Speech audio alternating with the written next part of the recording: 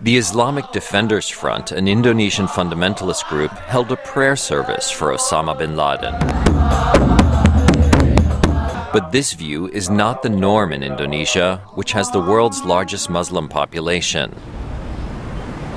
In 2002, an al-Qaida affiliate, Jemaah Islamiyah, carried out a bombing in Bali that killed more than 200 people. At the Kelapa Mosque in Jakarta, people praised the U.S. action. Cukup baik untuk seluruh dunia. It is quite good for the entire world because bin Laden is a terrorist. Ya, teroris mungkin ya.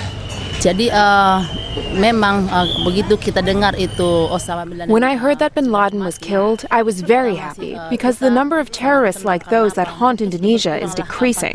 Teroris yang akan menghantui kita di terlebih khususnya di Indonesia ini. Bin Laden was killed early Monday in a raid by U.S. commandos in Pakistan.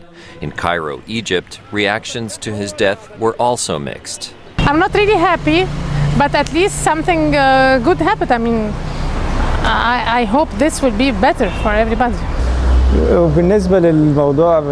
This Cairo resident believes the way the al-Qaida leader's body was disposed of at sea was not in accordance with Islam, and he predicts that will harm America's image here.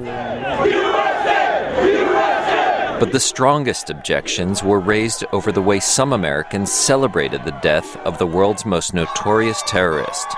Sheikh Asam Abdul Magid is a leading member of the militant group Jemaah Islamiyah. The joy expressed by Americans towards an operation that involves killing and bloodshed of more than one person presented a real shock to the Arab and Islamic public opinion. Egypt's Muslim Brotherhood says it's now time for the American military to leave Iraq and Afghanistan.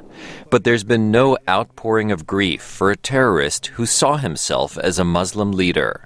Michelle Dunn is a Mideast specialist at the Carnegie Endowment for International Peace. I think that most people in the Arab world don't find bin Laden or al-Qaeda very relevant to them anymore. Dunn says the uprisings in the Arab world have shown that change is possible through other means.